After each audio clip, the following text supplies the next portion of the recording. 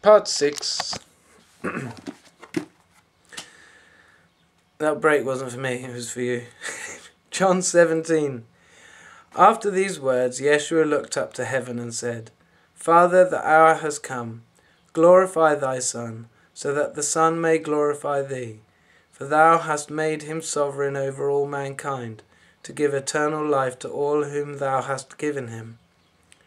This is eternal life, to know thee, who alone art truly God, and Jesus Christ, whom thou hast sent.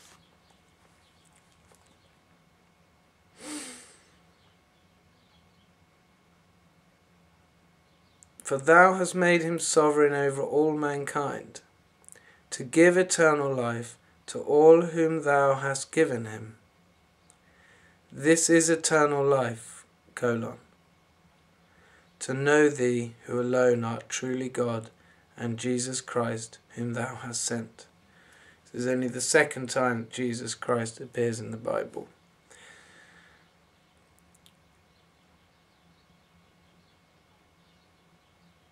Okay, I'm not going to complain about the name at the moment. Let's make the point. This is eternal life, to know thee who alone art truly God. That's eternal life.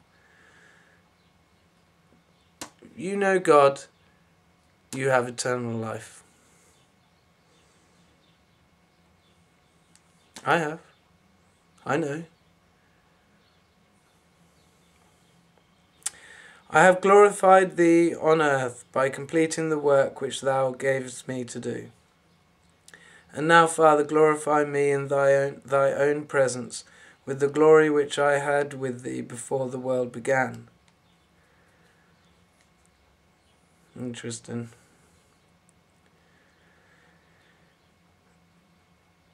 Again, to me, how can he not be channeling if this translation is correct? I have made thy name known to the men whom thou didst give me out of the world. I never knew that bit before. John 17:6. I have made thy name known to the men whom thou didst give me out of the world. Thy name. Jesus. They were thine, thou gavest them to me, and they have obeyed thy command, and now they know that all thy gifts have come to me from thee. For I have taught them all that I learned from thee, and they have received it. They know with certainty that I came from thee. They have had faith to believe that thou didst send me. I pray for them. I am not praying for the world, but for those whom thou hast given me, because they belong to thee. All that is mine is thine, and what is thine is mine, and through them has my glory shone. I am to stay no longer in the world, but they are still in the world, and I am on my way to thee. Holy Father, protect by the power of thy name those whom thou hast given me, that they may be one as we are one.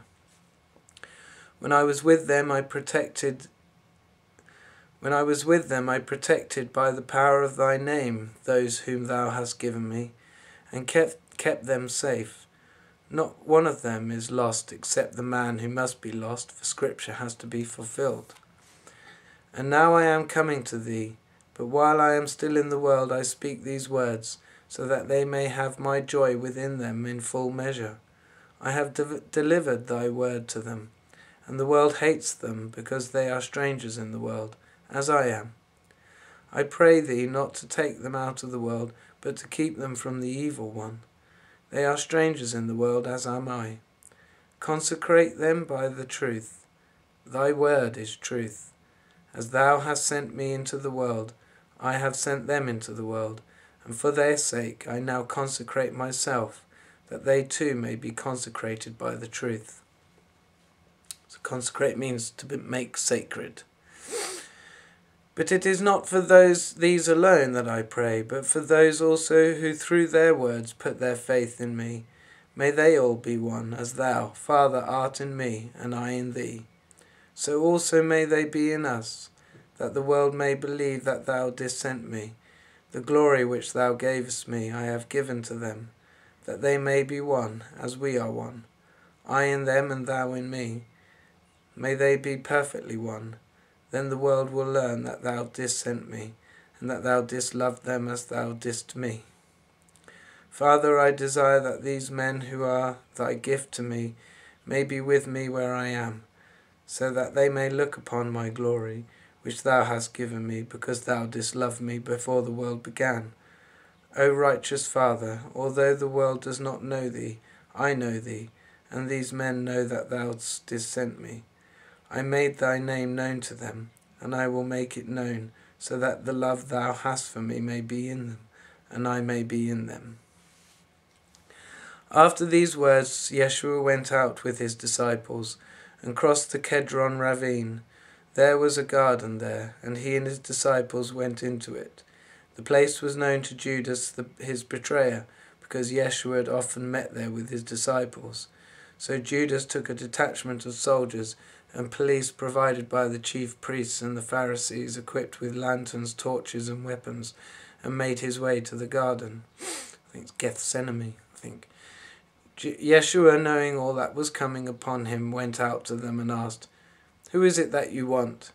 "Yeshua of Nazareth," they answered. Yeshua said, "I am he." And there stood Judas the traitor with them. And he said, "I am he." And they drew back and fell on the ground. Again Yeshua asked, "Who is it you want?" "Yeshua of Nazareth," they answered. Then Yeshua said, "I have told you that I am he. If I am the man you want, let these others go." This was to make good his words, "I have not lost one of those whom thou gavest me." Thereupon Simon Peter drew the sword he was wearing and struck at the high priest's servant, cutting off his right ear. The servant's name was Malchus. Yeshua said to Peter, "Sheathe your sword. This is the cup the Father has given me. Shall I not drink it?" The troops with their commander and the Jewish police now arrested Yeshua and secured him. They took him first to Annas. Annas was father-in-law of Caiaphas, the high priest for that year, the same Caiaphas who had advised the Jews that it would be to their interest if one man died for the whole people. Yeshua was followed by Simon Peter and another disciple. This disciple, who was acquainted with the high priest, went with Yeshua into the high priest's courtyard, but Peter halted at the door outside. So the other disciple, the high priest's acquaintance, went out again and spoke to the woman at the door, and brought Peter in. The maid on duty at the door said to Peter, "Are you another of this man's disciples?" "I am not," he said. The servants and the police had made a charcoal fire, because it was cold, and they were standing round it warming themselves, and Peter too was standing with them, sharing the warmth. The high priest questioned Yeshua about his disciples and about what he taught. Yeshua replied, "I have spoken openly to all the world.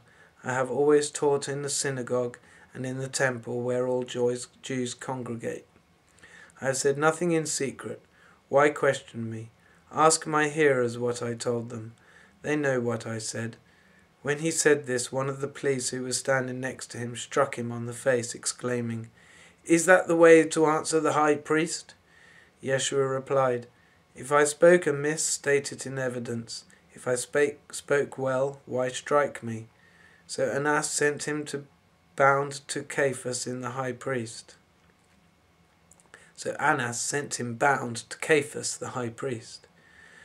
Meanwhile Simon Peter stood warming himself. The others asked, "Are you another of his disciples?" But he denied it. "I am not," he said. One of the high priest's servants, a relation of the man whose ear Peter had cut off, insisted, "Did I not see you with him in the garden?" Peter denied again, and just then a cock crew. From Caiaphas, Yeshua was led into the governor's headquarters. It was now early morning, and the Jews themselves stayed outside the headquarters to avoid defilement, so that they could eat the Passover meal. So Pilate went out to them and asked, "What charge do you bring against this man?" "If he were not a criminal," they replied, "we should not have brought him before you." Pilate said, "Take him away and try him in your own law." The Jews answered, We are not allowed to put any man to death." Thus they ensured the fulfillment of the words by which Yeshua had indicated the manner of his death. Pilate then went back into his headquarters and summoned Yeshua. "Are you the king of the Jews?" he asked. Yeshua said, "Is that your own idea, or have others suggested it to you?" "What, am I a Jew?" said Pilate. "Your own nation and their chief priests have brought you before me. What have you done?" Yeshua replied, "My kingdom does not belong to this world. If it did, my followers would be fighting to save me from arrest by the Jews. My kingly authority comes from elsewhere."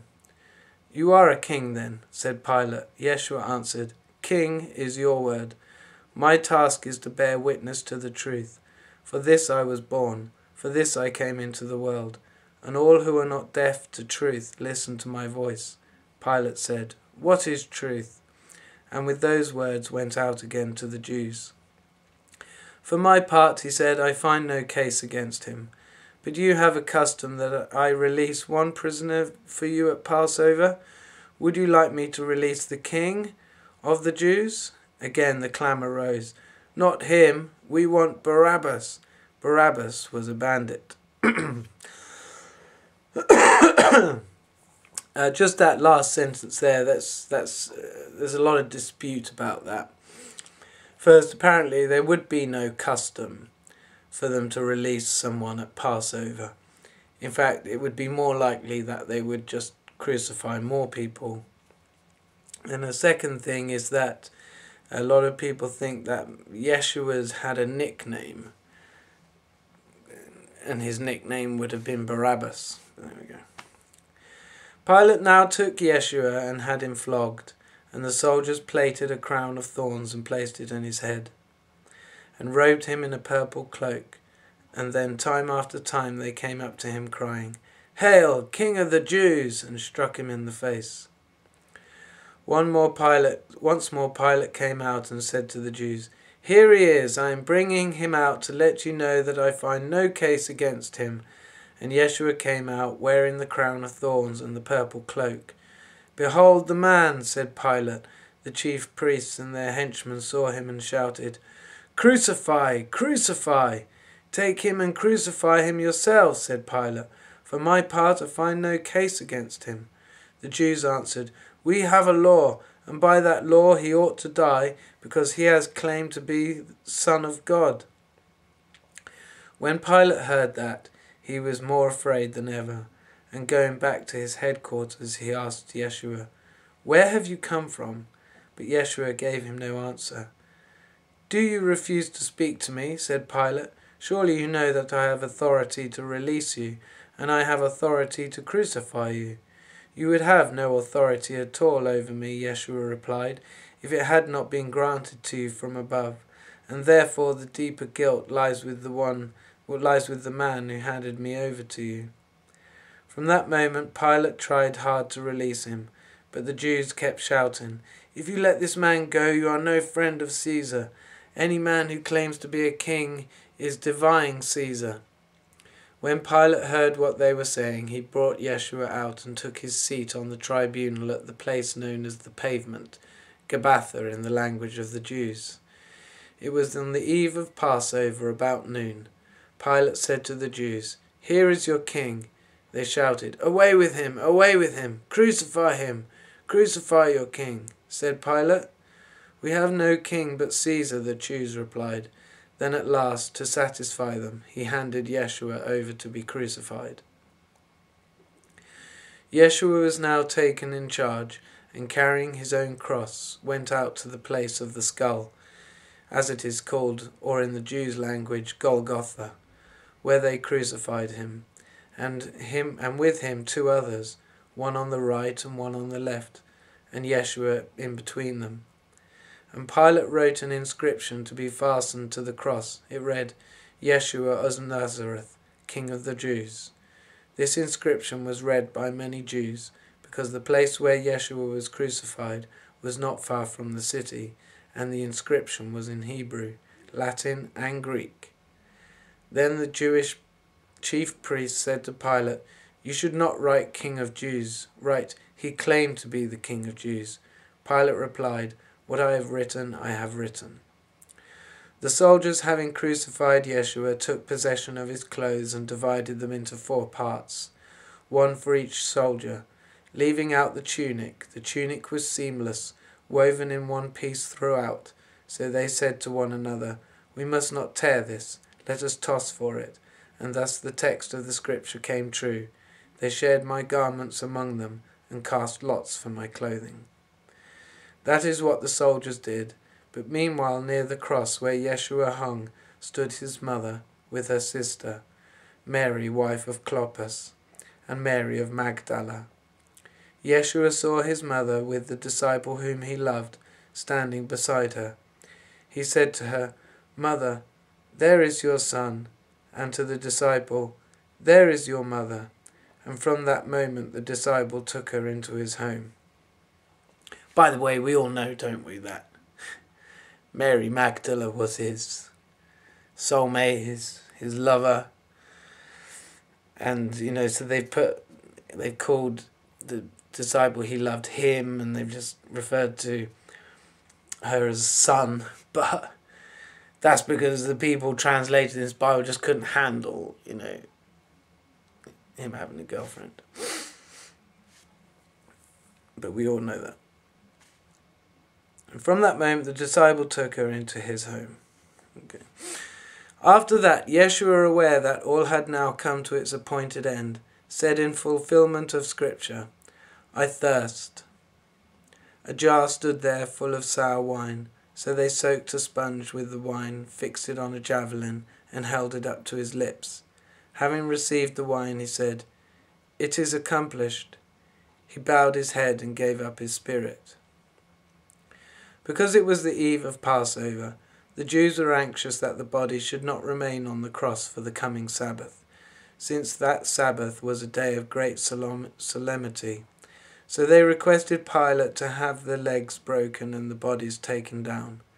The soldiers accordingly came to the first of his fellow victims and to the second and broke their legs. But when they came to Yeshua, they found that he was already dead, so they did not break his legs. But one of the soldiers stabbed his side with a lance, and at once there was a flow of blood and water. This vouched for by an eyewitness, whose evidence is to be trusted. He knows that he speaks the truth, so that you too may believe, for this happened in fulfillment of the text of Scripture. No bone of his body shall be broken. And another text says, "They shall look on him whom they pierce." After that, Pilate was approached by Joseph of Arimathea, a disciple of Yeshua, but a secret disciple for fear of the Jews, who asked to be allowed to remove the body of Yeshua. Pilate gave the permission, so Joseph came and took the body away. He was joined by Nicodemus, the man who had first visited Jesus by night, who brought him a mixture of myrrh and aloes, more than 1/2 hundredweight. And they took the body of Yeshua and wrapped it with the spices in strips of linen cloth according to Jewish burial customs. Now at the place where he had been crucified there was a garden, and in the garden a new tomb, not yet used for burial. There, because the tomb was near at hand, and because it was the eve of the Jewish Sabbath, they laid Yeshua. Early on the Sunday morning, while it was still dark, Mary of Magdala came to the tomb. She saw that the stone had been moved away from the entrance, and ran to Simon Peter and the other disciple, the one whom Jesus loved. Well, why separate and say the one that Jesus loved when? Do you know what I mean? And he loved them all. They'd rather he'd be gay than normal. It's Mary Magdala. "They have taken the Lord out of his tomb," she cried, "and we do not know where they have laid him." So Peter and the other set out, and they never name him. I know a lot of people say it's John, but then if this is John writing, why don't you say me? So Peter and the others set out and made their way to the tomb. They were running side by side, but the other disciple outran Peter and reached the tomb first. He peered in and saw the linen wrappings lying there, but did not enter. Then Simon Peter came up, following him, and he went into the tomb. He saw the linen wrappings lying, and the napkin which had been laid over his head, not lying with the wrappings, but rolled together in a place by itself. Then the disciple who had reached the tomb first went in too, and he saw and believed. Until then they had not understood the scriptures which showed that he must rise from the dead. So the disciples went home again, but Mary stood at the tomb outside weeping. So she's the one who's most affected, it seems. As she wept, she peered into the tomb, and she saw two angels in white sitting there, one at the head and one at the feet, where the body of Yeshua had lain. They said to her, "Why are you weeping?" She answered, "They have taken the Lord away, and I do not know where they have laid him." With these words she turned round and saw Yeshua standing there, but did not recognize him. Yeshua said to her, "Why are you weeping? Who is it you are looking for?" Thinking it was a gardener. She said, "If it is you, sir, who removed him, tell me where you have laid him, and I will take him away." Yeshua said, "Mary." She turned to him and said, "Rabboni," which is Hebrew for my master. Yeshua said, "Do not cling to me, for I have not yet ascended to the Father. But go to my brothers and tell them that I am now ascending to my Father and your Father, my God and your God." Mary of Magdala went to the disciples with her news. "I have seen the Lord," she said, and gave them his message. Late that Sunday evening, when the disciples were together behind locked doors for fear of the Jews, Yeshua came and stood among them. "Peace be with you," he said, and then showed him his hands and his side. So when the disciples saw the Lord, they were filled with joy. Yeshua repeated, "Peace be with you," and said, "As the Father sent me, so I send you." Then he breathed on them, saying, "Receive the Holy Spirit. If you forgive any man's sins, they stand forgiven.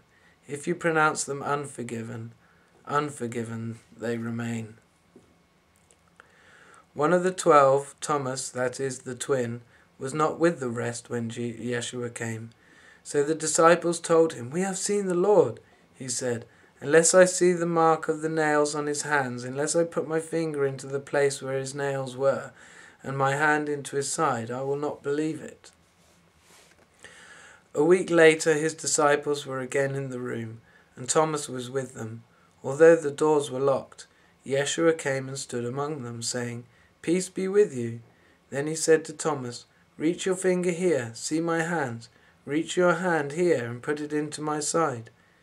Be unbelieving no longer, but believe." Thomas said, "My Lord and my God." Yeshua said, "Because you have seen me, you have found faith. Happy are they who never saw me and yet have found faith." There were indeed many other signs that Yeshua performed in the presence of his disciples, which are not recorded in this book. Those here written have been recorded in order that you may hold the faith, that Yeshua is the Christ, the Son of God, and that through this faith you may possess life by his name. Some time later, Yeshua showed himself to the disciples once again by the Sea of Tiberias, and in this way Simon Peter and Thomas, the twin, were together with Nathanael of Cana in Galilee, the sons of Zebedee, and 2 other disciples who were also there. Simon Peter said, "I am going out fishing." "We will go with you," said the others. So they started and got into the boat, but that night they caught nothing.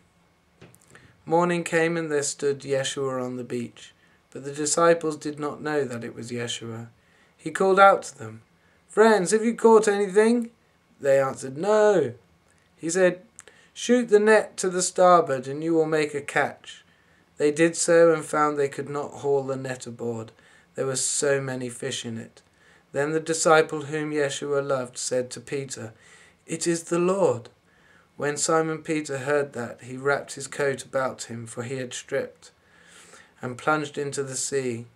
The rest of them came on in the boat, towing the full net of fish, for they were not far from land, only about 100 yards.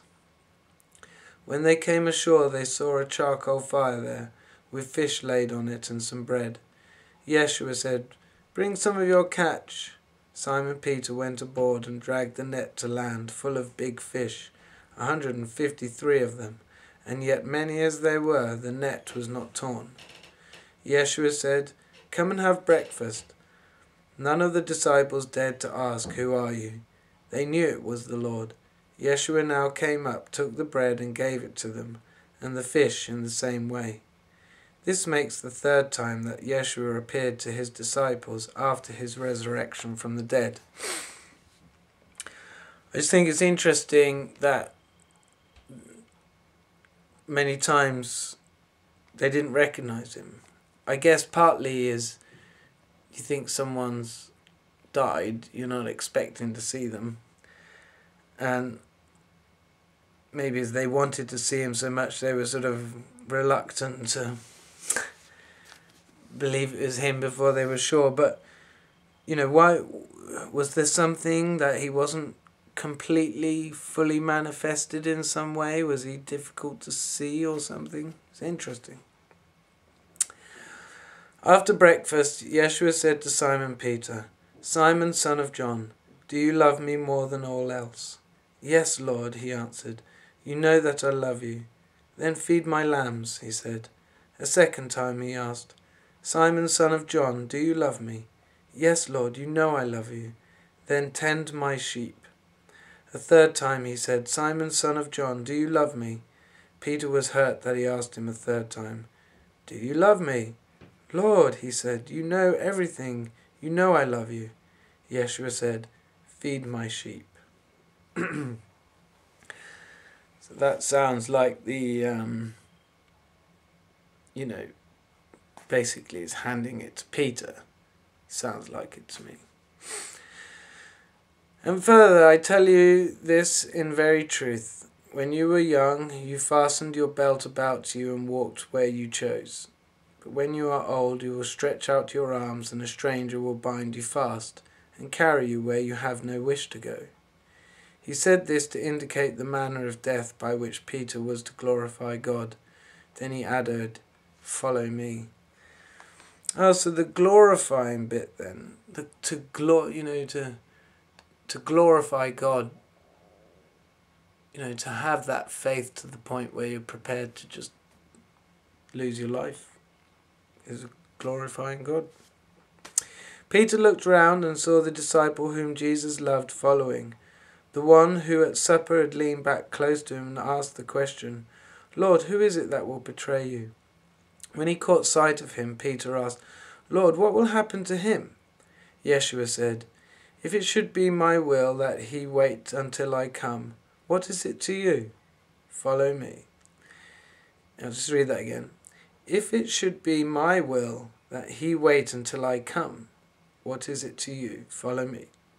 That saying of Yeshua became current in the brotherhood and was taken to mean that that disciple would not die. But in fact, Yeshua did not say that he would not die. He only said, "If it should be my will that he wait until I come, what is it to you?" Nobody knows them. It is this same disciple who attests what has here been written. It is in fact he who wrote it, and we know that his testimony is true.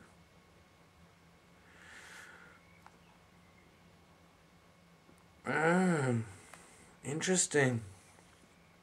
There's always a bit of a puzzle. Who's John? Because it's not John the Baptist, right? So it's John the Apostle. But we don't really know who he is. So maybe, this is a maybe, right, definitely Yeshua, him just loving one disciple, he just put Peter out from the rest, he wants Peter to take over. So unless they're saying that Yeshua was gay for him, why would they make that distinction, the one whom he loved? Because it was a girl. But they can't admit this in the Bible because the world was so patriarchal. They wouldn't accept that. Ha! I've always loved the book of John in a way because it's different from the others. Ha! So maybe written by a woman. And so maybe Mary wrote Revelations as well. Interesting. There is much else that Yeshua did. If it were all to be recorded in detail, I suppose the whole world could not hold the books that would be written. I mean, there is a Mary Magdalene Gnostic text that wasn't included. And it's got some interesting bits, but it's very short. So maybe she did a lot more. And they went each into his home, and Yeshua to the Mount of Olives. At daybreak he appeared again in the temple, and all the people gathered round him.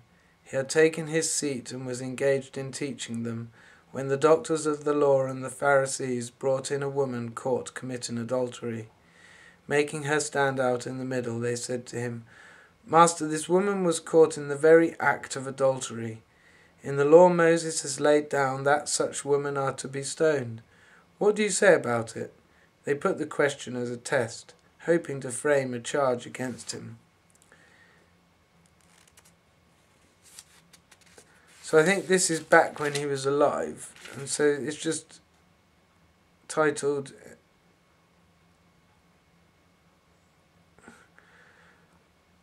So I think that is the end there. And this is an added bit. And let's just carry on reading it.